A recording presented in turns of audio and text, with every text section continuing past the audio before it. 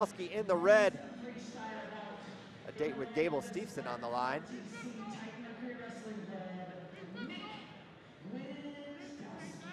Parris had a crazy one in his semi against Wyatt Hendrickson. Had to come back. Nice high single leg for Nick Gwiazdowski. He's bringing Parris towards the edge. Oh, wow. One red. One red.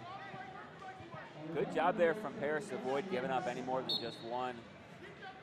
He almost was able to get into a scoring position, but Gwiz was savvy enough to take him out. Man, same shot. And Mason Parris trying to defend, able to square up this time. Gwiz so good at getting to that leg. Always been so impressed with Gwiz's ability to finish as well. These two have wrestled, I believe, 4 times in the past. Gwiz holds the 3-1 series lead. Last wrestled at the 2021. Sweep single, and now right into it again is Mason Parris, trying to pull in that single leg.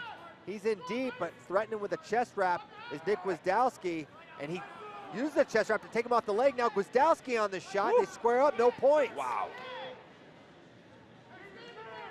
Great exchange there. They both got to take a, like, let's take a breath here. And now Mason Parris going to get one for passivity. Okay, we worked pretty hard in that flurry. Yeah, let's take like 4 seconds. Yeah, it looked like the takedown was imminent there for Mason Parris, but Gwiz did a great job holding that chest wrap and able to get his hips out. Gwiz has to be really powerful from that position to be sitting on his butt there. Right. Not really able to, you know, get much leverage, and Mason had to let go of the leg or he probably would have went through. Minute 5 to go, just a 1-0 lead for Nick Gwiazdowski, who's been a mainstay of 125. Been towards the top for Team USA for a while. Made several teams, brought home some world medals in this past. But now standing in his way is Mason Parris, and then whoever wins, Gwiazdowski.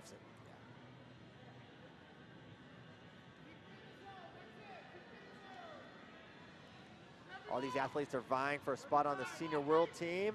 The World Championships in Belgrade, Serbia in September. Collar and wrist, and faking that sweep is Mason Parris. For Mason, his go-to attacks are his elbow control, works that fireman's carry or a left-handed single leg.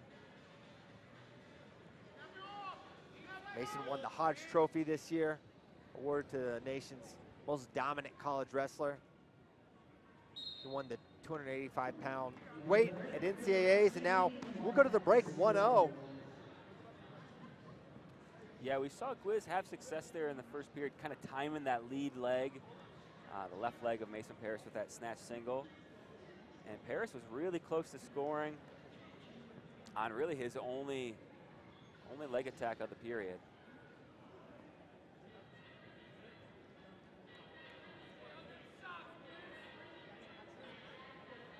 We'll see what kind of adjustments, if any, these wrestlers make as we get ready to start the second period.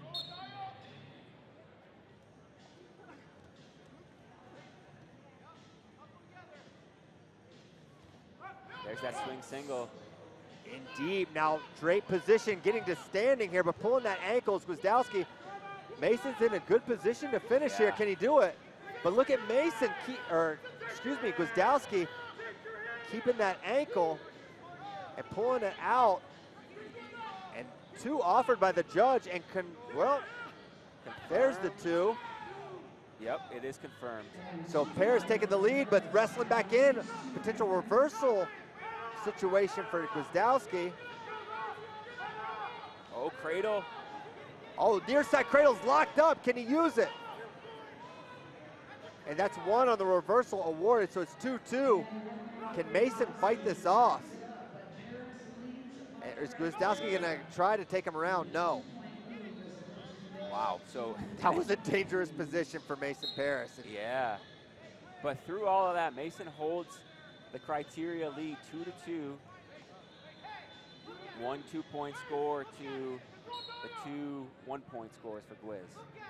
So the one went up for Gwiz because it was only a reversal. It's not a takedown because it was initiated off of Parris's 2. And they didn't come back up to their feet before he got on top with that cradle.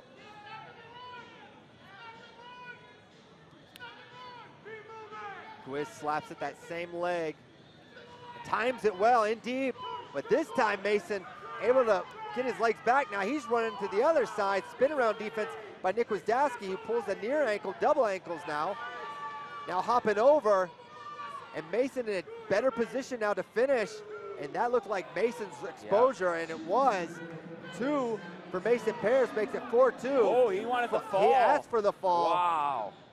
This is why I don't understand the fall thing with the chair having to confirm, because he's in the best position. he can absolutely see, and I'm sitting Yeah. the same angle the chairman.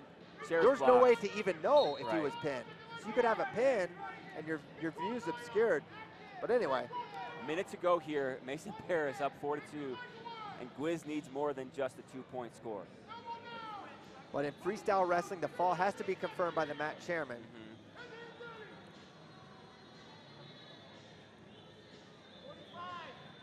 Collar tie for Mason Parris. 2 for Gwiz won't get it done here because it's a pair of 2s for Mason. So 33 seconds to go.